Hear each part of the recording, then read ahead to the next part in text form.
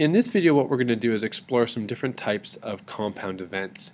The first type we're going to look at are what are referred to as mutually exclusive events. And what mutually exclusive events are is it's a situation where you have more than one favorable outcome. But the catch with these favorable outcomes is that they cannot happen at the same time. So to help us understand this, what I've done here is I've drawn an imaginary drawer of socks. And so you can see that in this drawer of socks we have 1, 2, 3 black socks, 1, 2, 3, 4, 5 red socks, and 1, 2 green socks. So in a way this is kind of like a sample space because it shows all the possible outcomes if I were to reach into the drawer and pick a sock at random. So what could make this a mutually exclusive event is if I wanted to find the probability of pulling out a red or a green sock. And you've seen that word "or" before, we just didn't call it mutually exclusive events. Now let's take a look and kind of see how both of these apply. There's more than one favorable outcome. It's not just about red color socks or green colored socks. If I take either one of those, that is a favorable outcome. And they cannot happen at the same time. I cannot reach in and pull out a sock that is both red and green at the same time. So this is now what is called a mutually exclusive event. To find the probability of this, really all I need to do is find the probability of getting a red sock and add to that the probability of getting a green sock. So a key thing here to remember for future reference is that word "or" usually indicates that we're going to need to be adding some probabilities together later on. So let's actually kind of work this out now. The probability of getting a red sock is 1, 2, 3, 4, 5 out of 10, or 1/2, and then the probability of getting a green sock is 1, 2 out of 10. So we can add those together and we can get that the probability of getting a red or a green sock is 7 out of 10. So we can use this situation to make a generalization about mutually exclusive events, and it looks like this. A mutually exclusive event is where you have the probability of event A or event B, whatever they happen to be, and what we say is that that is equal to the probability of event A plus the probability of event B. So this is sort of the key thing to remember for when we start exploring some different types of compound events. The second type of compound events we're going to look at are what are known as independent events. And these are a little bit different than the mutually exclusive events for a couple of different reasons. The first main difference is that independent events require the combination of two or more successful outcomes. The second key factor of independent events is that the outcome of one event does not influence the outcome of the next event. Now, the way that that actually occurs is by allowing for something called replacement. And so that this is actually the big thing that you do need to remember for this one. They allow for replacement. So let's look at our sort of imaginary sock drawer here and see how this can be used to model independent events.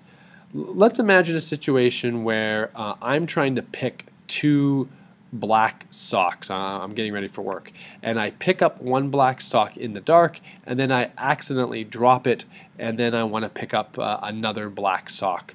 So what I'm really trying to do is pick up a black sock. So I'm trying to find the probability of getting a black sock and a second black sock. But the key here is that because I dropped the first black sock back in essence what I've done is I've replaced it. So you'll see how this then leads to it not affecting the outcome of the second event. So let's look at how we would calculate this.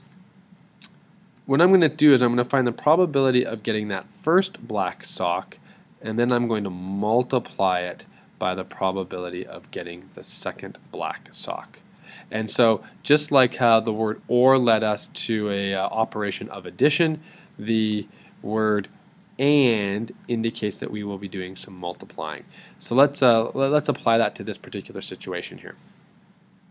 So in order to be successful in what I've just described, the first thing I have to be able to do is reach in and pull out a black sock. So the probability of doing that is 3 out of 10.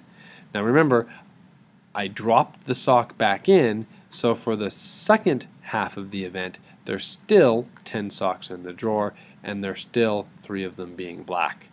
So to find the combined probability of picking out the first black sock and then the second black sock, it's just 9 out of 100, or 9%. And just like in mutually exclusive events, we can use this to make a generalization.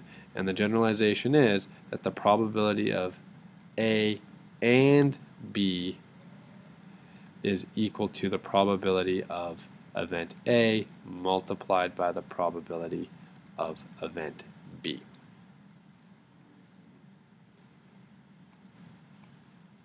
Type of compound event we're going to look at are what are known as dependent events. And dependent events are really similar to independent events in that they're a combination of 2 or more events.